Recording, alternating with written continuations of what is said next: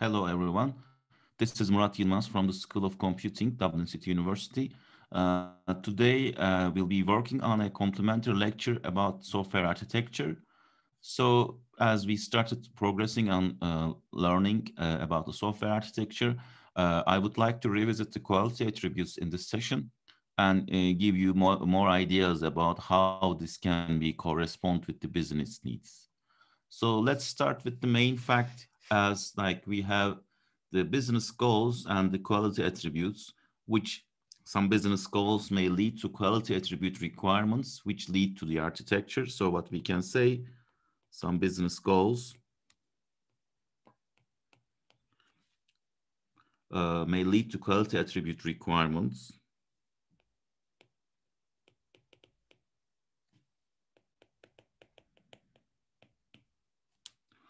And some of these may lead directly to architectural decisions, these business goals, and some others are really related with the non-architectural solutions. So we can have a non-architectural solution here.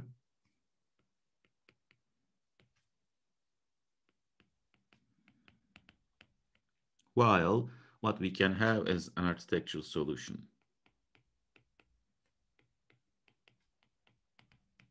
which sometimes we could see the business goals coming through that point.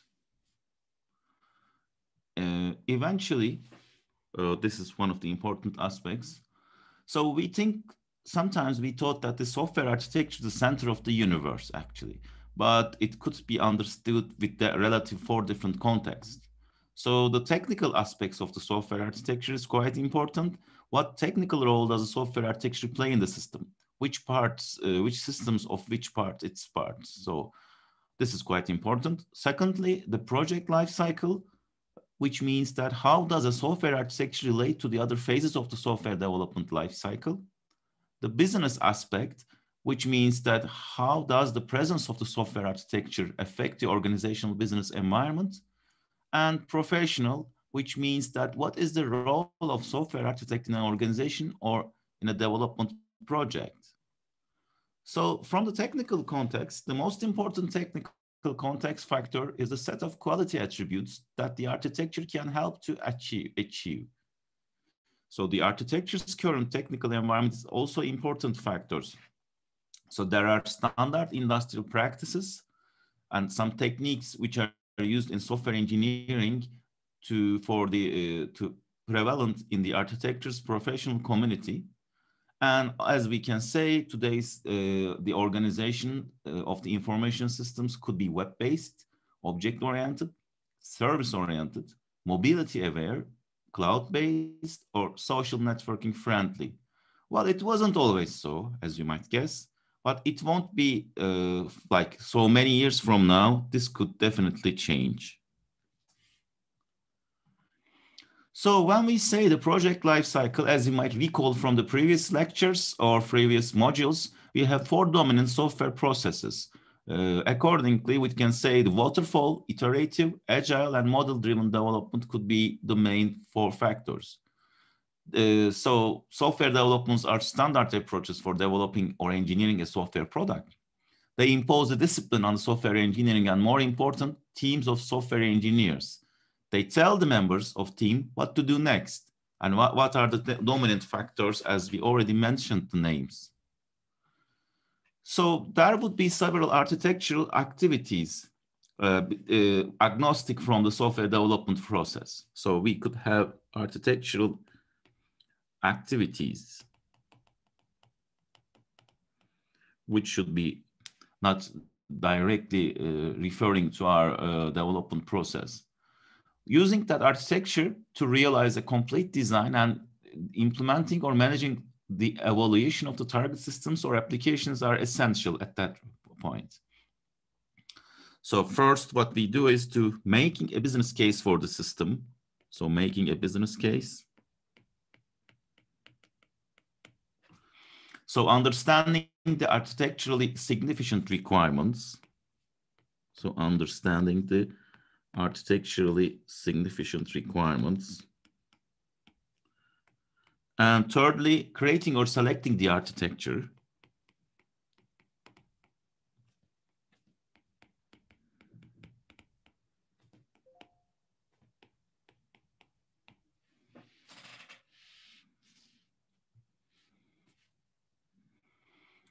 Document and communicating the architecture.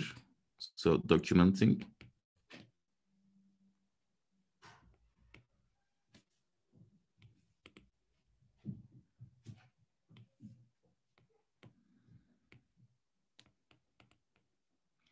And communicating the architecture.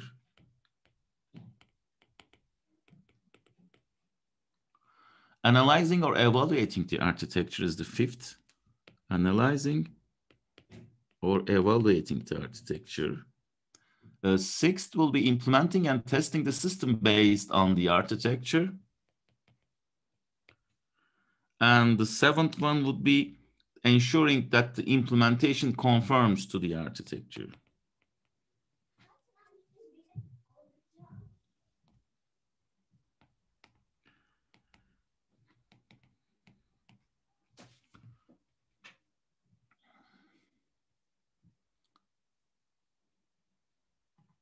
So these are the seven bullets that we need to consider when we try to formalize our architecture. So architecture in the development organization ultimately wants to make a profit. It would the organization would like to capture the market or dominate the market as quickly as possible. They should have to be stay in the business and keep their customers guided and do their jobs better, and keep the staff gainfully employed, make their stockholders happy, and a bit of each of them should have to be satisfied in order to have the architecture and business goals to correspond in a perfect manner. Customers have their own goals for acquiring a system, usually involving some aspects of making their life easier or more productive. So other organizations involved in the project lifecycle could be subcontractors or government regulatory agencies, which could have their own goals or agendas dealing with the system. Therefore, the architects need to understand who the vested organizations are, what are their goals, and these goals will have a profound influence on the architecture. So when we think about every quality attribute should originate from some higher purpose that can be described in terms of an added value. So any quality attribute should be correspond with a value added, an added value.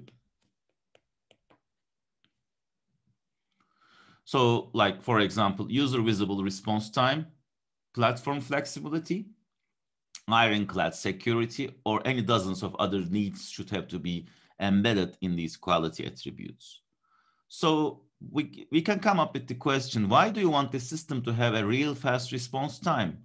This would differentiate the product from its competitors, perhaps let the developer or the organization capture the market share. So that could be one of the important aspects. So some business goals will not show up in form of the requirements. Still, other business goals have no effect on the architecture, on the other hand. A business goal to lower costs might be realized by asking employees to work from home, turn on office thermostats down in the winter, or using less paper in the printers. So these could be business goals, but they are not really affecting the architecture in that manner. So architects need more than just the technical skills. Architects needs to explain to one stakeholder or another to choose priorities from different properties. And while particular stakeholders are not having their having all of their expectations fulfilled, architects need to be diplomatic, doing negotiations, and have communication skills. Architects needs the ability to communicate ideas clearly. Therefore, architects need to have the skills of proper writing in technical form. And you need to manage a diverse workload to be able to switch between the contexts frequently. And you will need some other leaders to develop or managers. And architects should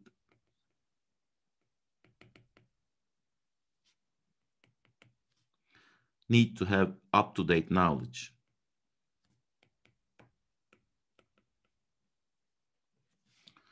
An architect will need to know about, for example, patterns, database platforms, or web service standards, and you will need to know the business concentrations as well. So there would be several different demands from the stakeholders, such as developing organizations, management stakeholders come up with the low cost, keeping the people employed. So marketing stakeholders come up with new features, short time to market, low cost, partially with competing products. And the user stakeholders might come up with like behavior, performance, security, reliability, and usability demands. Maintenance organization would ultimately come up with modifiability to keep themselves more productive during the development. Customer stakeholders will come up with low cost, timely delivery, not change very often, perhaps. So what is a stakeholder actually? So a stakeholder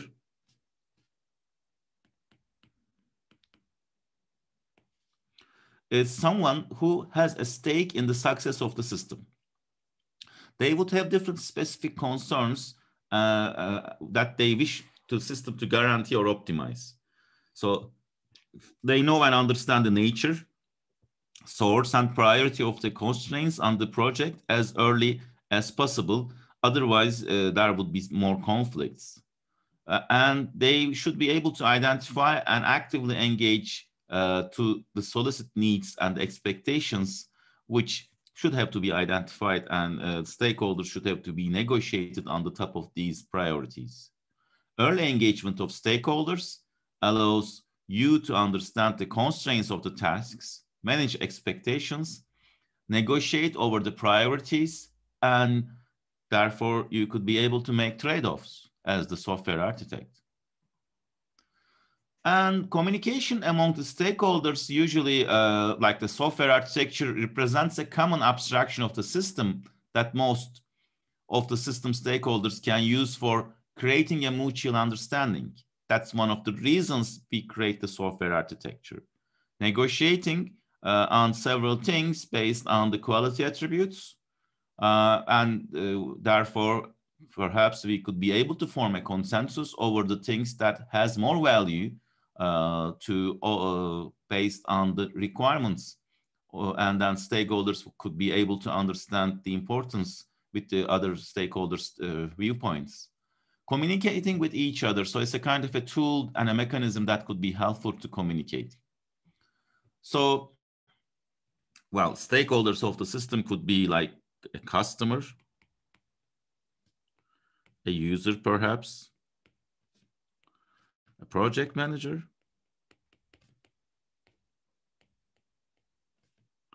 and coder or a tester.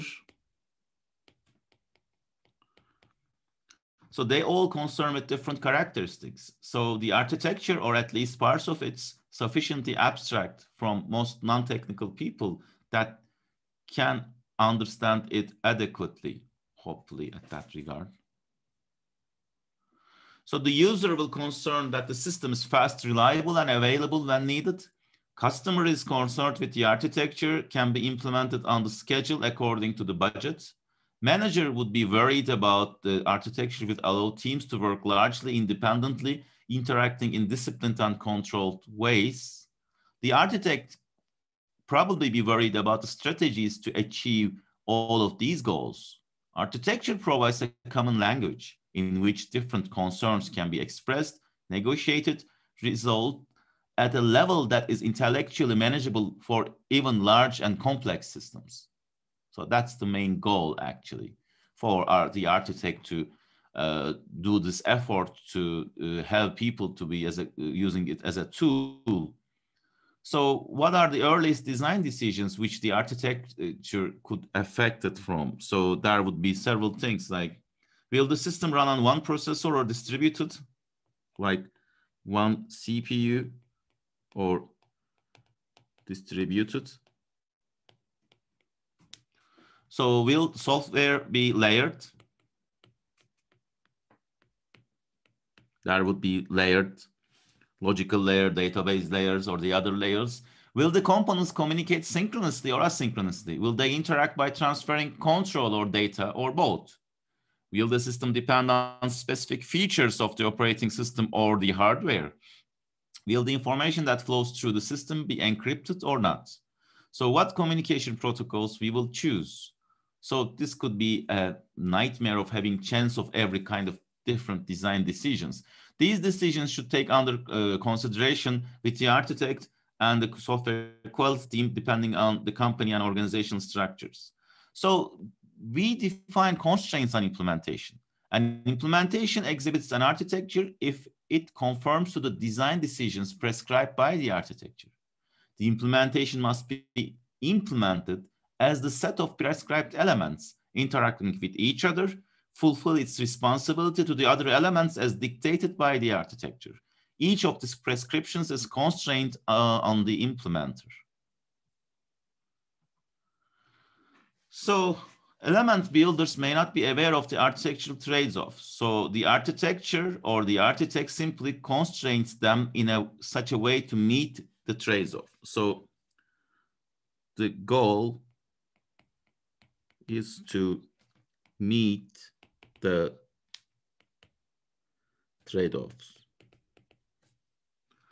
So an architect assigns performance budget to the pieces of a software involved in larger pieces of functionality. If each software unit stays within its budget, the overall transaction will meet its performance requirements. So that is one of the things you're looking from a different viewpoint as an architect. So the architecture prescribes the structure of the system being developed. The architecture is typically used as the basis for the work breakdown structure.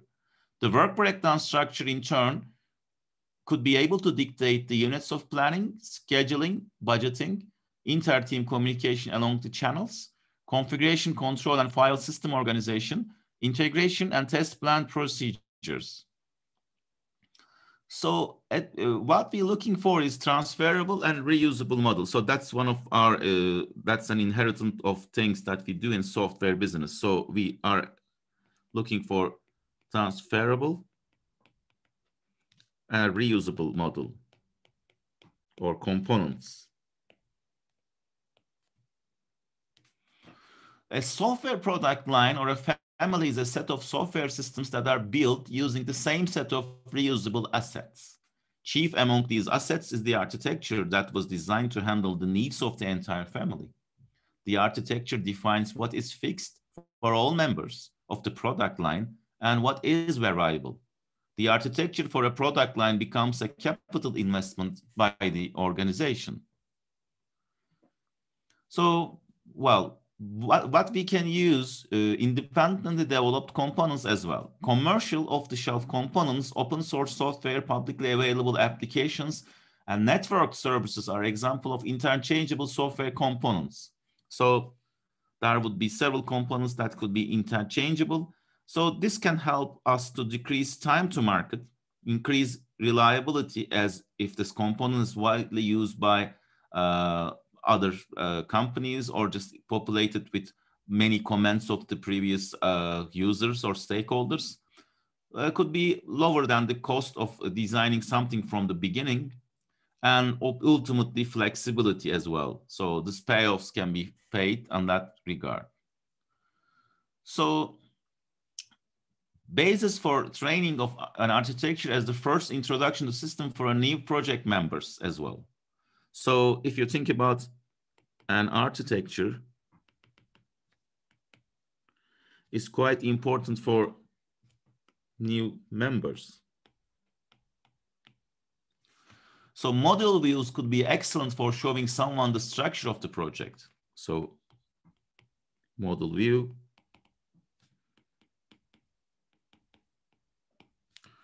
And component connector views are excellent for explaining how those systems expected to work and accomplish its jobs. So component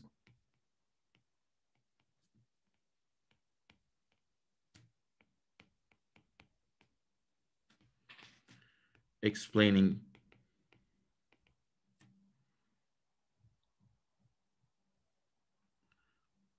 how the system accomplish its job.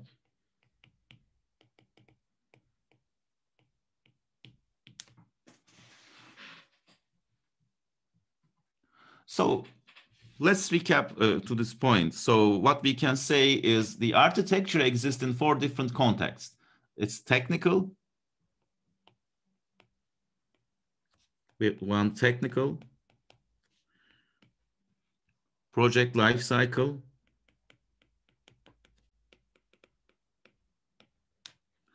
business and professional.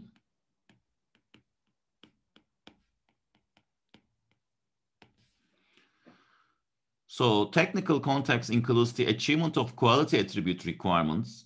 Project life cycle, regardless of the software development methodologies you use, you must perform specific activities. And in the business viewpoint, the system created from the architecture must satisfy the business goals of the wide variety of the stakeholders. Professionally speaking, we must have certain skills and knowledge to be an architect, and there are certain duties that must perform as an architect. The architecture has influence that leads to its creation, and its existence has an impact on the architect and the organization and potentially the industry. So we call this the cycle, the architectural influence cycle.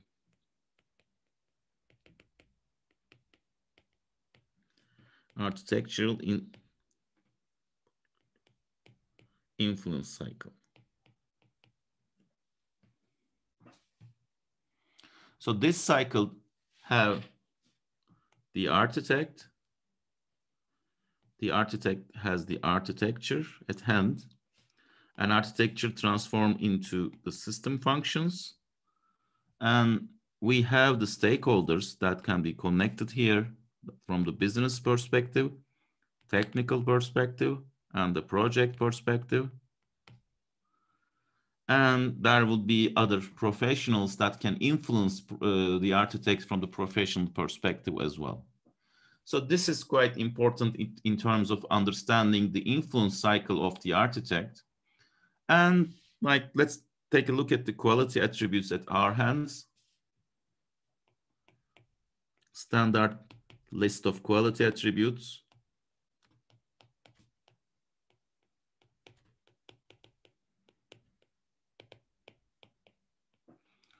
So functional suitability, it can start with functional suitability and performance efficiency,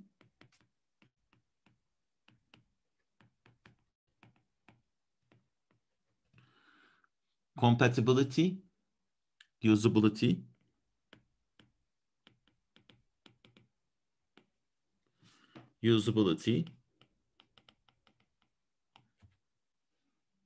reliability,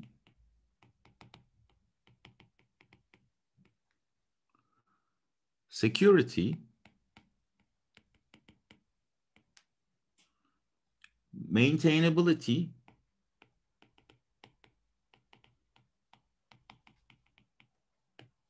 and finally, portability. And there are sub-characteristics that these quality attributes could have. Like, for example, let's consider the functional stability.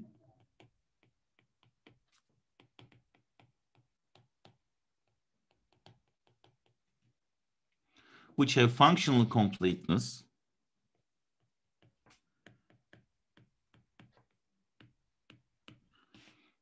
functional correctness,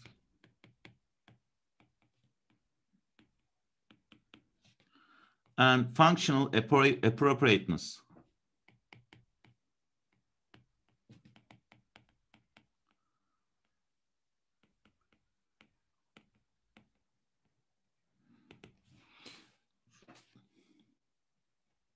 And if you look at the performance and efficiency,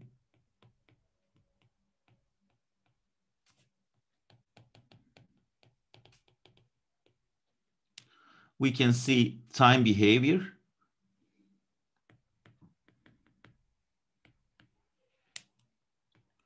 resource utilization,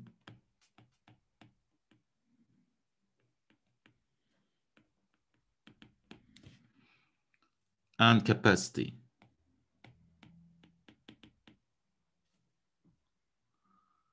Well, the compatibility would have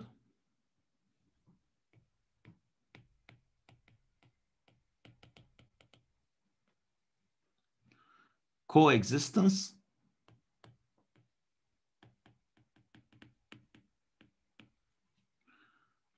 and interoperability.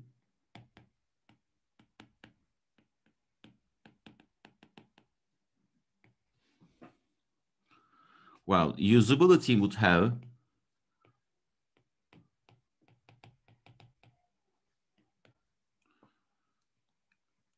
appropriateness, recognizability,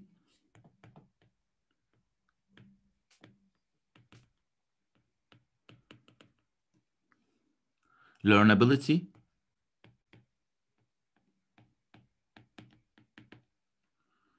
operability,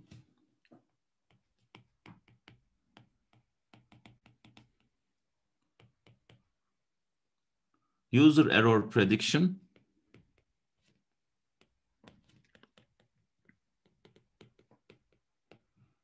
user interface aesthetics,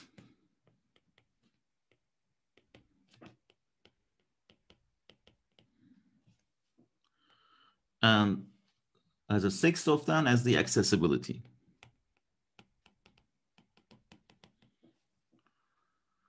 And we go through the reliability,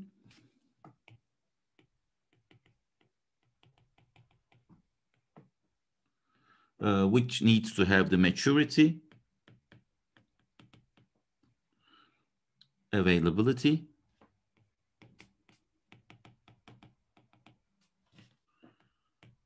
the fault tolerance,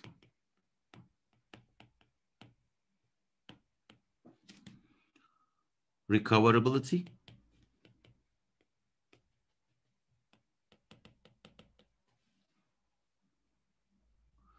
and we go further for the security,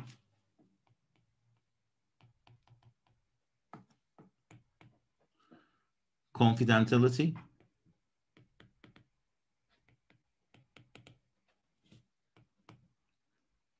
integrity,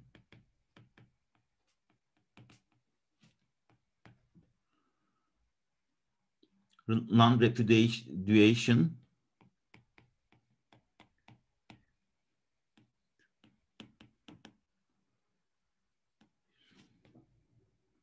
accountability,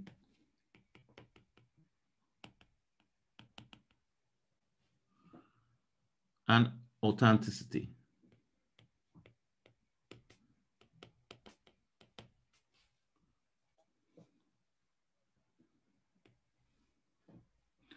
And further, we have two more. One is the maintainability,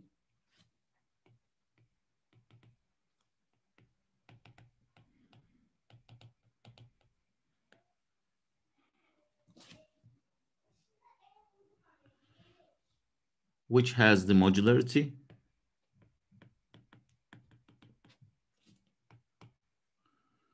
reusability,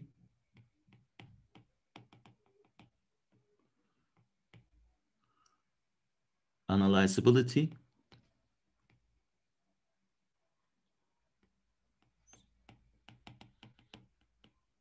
modifiability,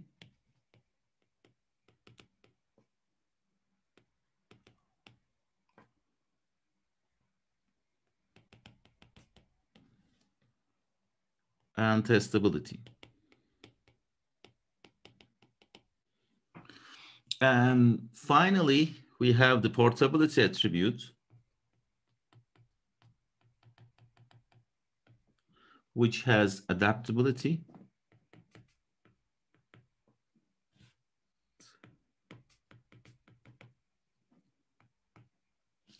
installability,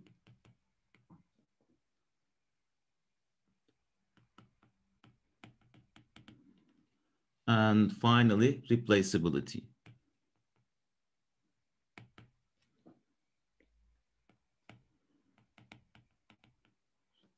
You might see this list might change. This was ISO IEC FCD 25010 product quality standard. and it has been improved. If you cannot see something that you know about portability in the portability attributes, that's all right, that's fine. So these are the things that we figure out, single out, in order to correspond with the quality attributes. And thank you for listening.